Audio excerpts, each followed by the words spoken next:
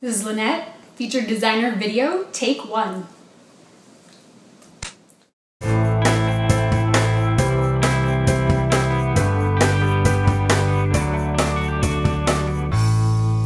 Hello everyone, I'm Lynnette from Nettio Designs and welcome to my Sweet Shop Designs featured designer top 10 video. In this video, I'm going to share a list of my top 10 favorite things. One of the things I'm known for is my monthly faves layouts, and so I thought it might be fun to do kind of an August sneak peek with my list for my video. So I have my list handy. Ta-da! But before I dive into the list, one of the things I get asked about a lot is how do I remember my faves? Do I write them down? Do I do anything special during the month? And the answer is, for the most part, no, not really. This is about it. I wrote this down today.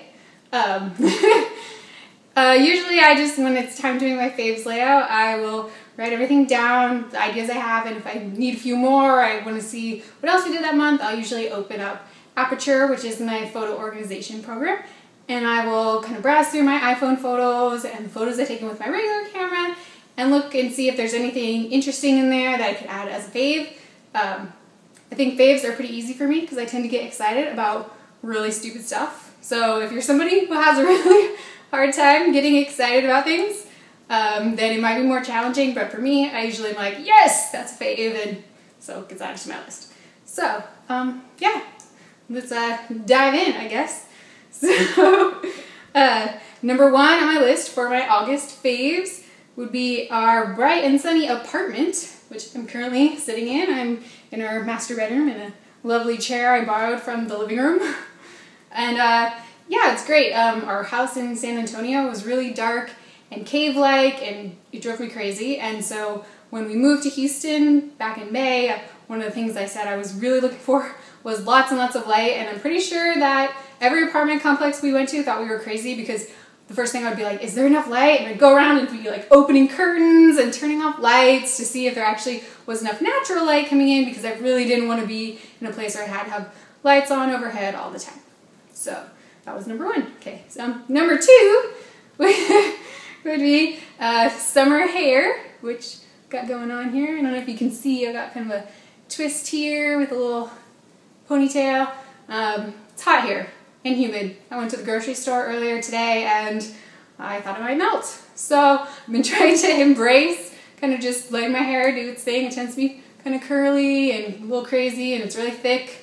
So trying to blow dry it or flat iron it or anything like that in the summer is just not going to happen. So I'm trying to get a little fancier with my regular ponytails, things like that. So that's number 2. Number 3 is actually scrapbooking related, and it happens to be my new Adorama Picks photo book, which I happen to have handy.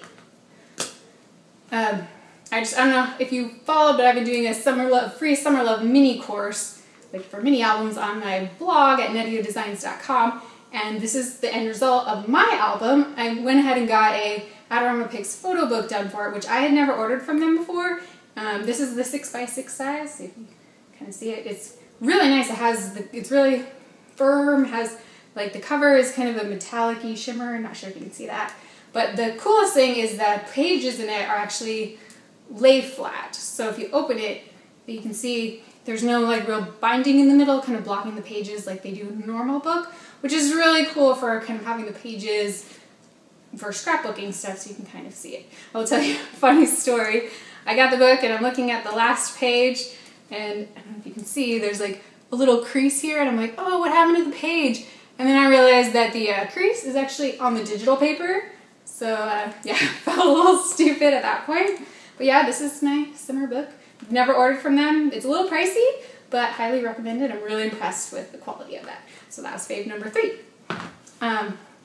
Let's see, fave number 4 is the return of Project Runway. Any other Project Runway fans? I'm a huge fan of pretty much any kind of reality TV show competition, Top Chef, Project Runway. Pretty much I watch all of them, and so I'm really glad that it's back. I'm really enjoying this season so far. It's been pretty crazy with Sando, the Russian dude, I think, like complete flip out and breaking cameras and stuff. I'm still trying to decide on my favorite person. I think right now I'm leaning a little bit towards Dom. I think she's got a really cool style. Really, probably no surprise, I really liked her chevron kind of inspired striped dress last week. So yeah, so that's number 4. Let's see, number 5 is all things gold. I think this is really trendy right now, but I am on the bandwagon. You can see got kind of a gold necklace going on here, and have some gold sandals that I've been wearing a lot. Been buying some gold stuff for the house, which is weird because I just feel like normally I, wouldn't really be that into gold, but for some reason I'm really liking it lately. So yeah, that's number 5. Let's see. Number 6 is a Lima Pure mineral makeup. This is a little sample size of it. It's got a cute little bird on it. But I have been looking for a mineral makeup for a while just because it's light and good for summer and stuff. And I had tried Bare Minerals and my skin hated it, and so I kind of gave up on it for a while. And I had heard about this company, and they're really known for having really pure minerals. And so I was like, okay, well, I'll give it a try. I really like it. It's great. It's been really, I think my skin is actually better since I started using it, which is always nice with makeup because sometimes that's not the case. Okay, so let's see. That was number 6. Let's see. Number 7 is homemade lemonade. I have a picture of this. One of the items on my summer bucket list was to make homemade lemonade. And so here's a picture from my album. This was my number 9 Summer Love in my mini album. The funny thing is, Adam and I went to Target to get lemons because we didn't want to go to the grocery store, and they only had 5 lemons total in their grocery section. So this is all of the lemonade that I made. That was the whole amount. It was tasty, but it didn't even really fill a full glass. This is like a 8-ounce glass, so it was, what, maybe 6 ounces or something. So I don't know if I would call that a lemonade success, but the little bit we made was good. We had to share it, but, pretty tasty still. Let's see. Number 8 on my list is more food stuff. It's a Yeti Sunshine Shaved Ice, which is a local food truck here in Houston.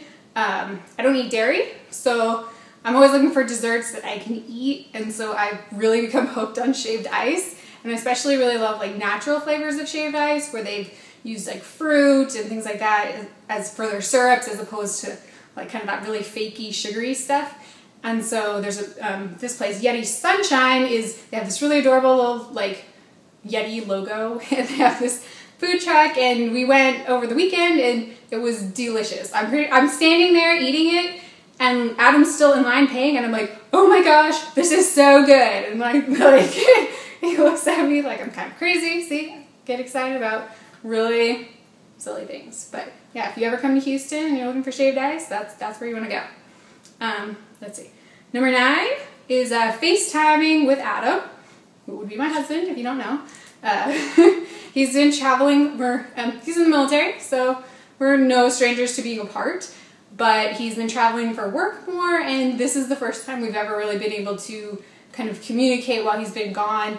Not through a phone on the other half of the world, other side of the world, or satellite phone, or really terrible internet. And so we've been having a lot of fun doing FaceTime. I think we're probably both total dorks on it, and we probably spend more time kind of looking at ourselves doing stupid stuff. But it's been fun, and I think it's a really neat way to be able to kind of connect with people, kind of like this video. I think somehow video just kind of seems so much more personal than just talking on a regular telephone or chatting online or whatever. So it's kind of nice to be able to mix it up while he's gone and not have it be oh, see you in a week or whatever each time. So that was number 9. And then my final one, number 10, would be evening walks around our neighborhood. Can't show you our neighborhood, but we live in an apartment complex, but we are right next to a really neat older neighborhood that has a ton of these really amazing big tall trees, and so we've been really enjoying kind of walking through there in the evenings. It's still warm here in the evenings, but it's tends to be in the 80s, so it's not too bad, a little humid still, but it's been really nice to kind of get out of that apartment and walk around and kind of explore and just kind of relax and have quality time. And so yeah, that was my number 10 favorite thing for August right now. So that pretty much wraps up my list. I will say that since it's only mid-August, there's a chance that by the time I do my faves layout at the end of the month, that I might have some new faves. But that's what I've got right now, and I hope you enjoyed this video, and I will see you later. Bye! Let's do it! Do some dancing.